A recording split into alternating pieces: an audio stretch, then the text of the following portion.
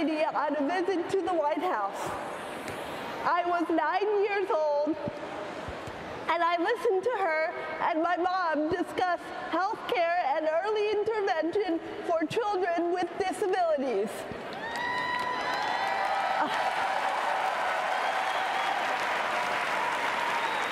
Over the past 23 years, she has continued to serve as a friend and mentor, championing my inclusion and access to classrooms, higher education, and the workforce.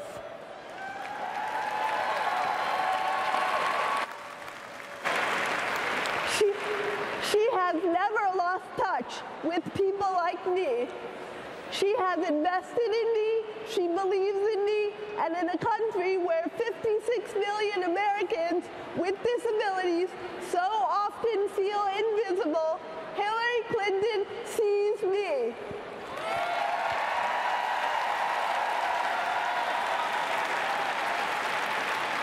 She sees me as a strong woman, a young professional, a hard worker, and the proud daughter of immigrants. My father from Nicaragua and my mother from Ireland. She has shown me that all these aspects of my identity are strengths which will help me affect change.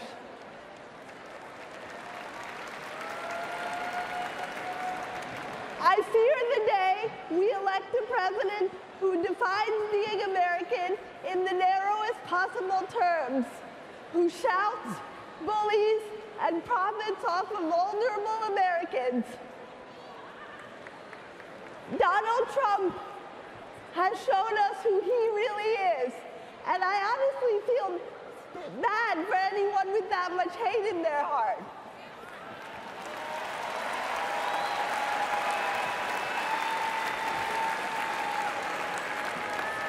I know we will show each other and the world who we really are in November when we choose genuine strength and thoughtful leadership over fear and division.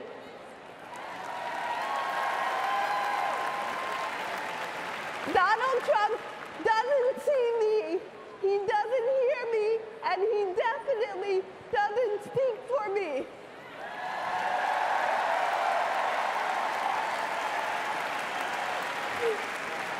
I am confident that as our president, Hillary will do everything in her power to promote the rights, empowerment, and humanity of all Americans.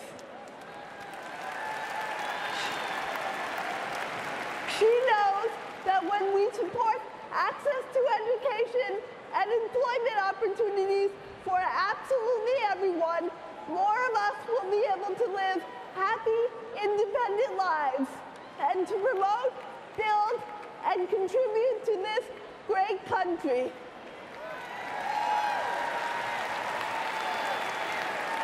As president, Hillary Clinton will continue fighting and inspiring us all with her brave vision and tireless efforts on our behalf.